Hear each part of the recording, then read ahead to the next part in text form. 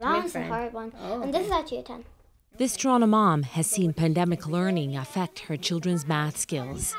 Students were struggling and trying to catch up on the previous few years that they'd missed. She is not alone. Standardized math tests reveal only 47% of Ontario's grade 6 students meet the provincial standard. That's slightly worse than the 2018 scores, and definitely not the improvement the provincial government promised when it introduced the new math curriculum in 2020. Math has been a struggle for kids regardless of the curriculum. We're still not getting to the crux of the problem, which is the lack of support for students. And this is not just an Ontario problem.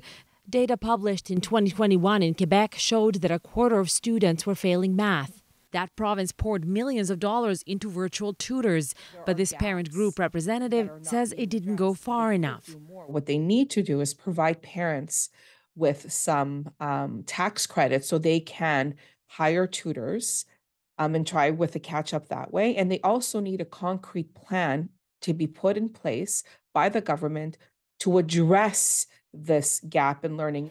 Ontario is extending in-school tutoring supports and offering parents money to help kids catch up. Parents with school-age children up to 18 can receive $200 for every child. But many say that will not go far enough. If you were to hire a tutor on the cheap end in Ontario, you're looking at maybe $30 an hour. For $200, that's what, maybe 6 sessions? Some critics also see it as an attempt to buy some parental goodwill ahead of what could be yet another disruption.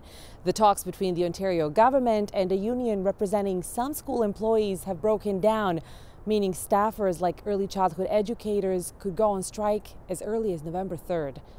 Sumanac-Johnson, CBC News, Toronto.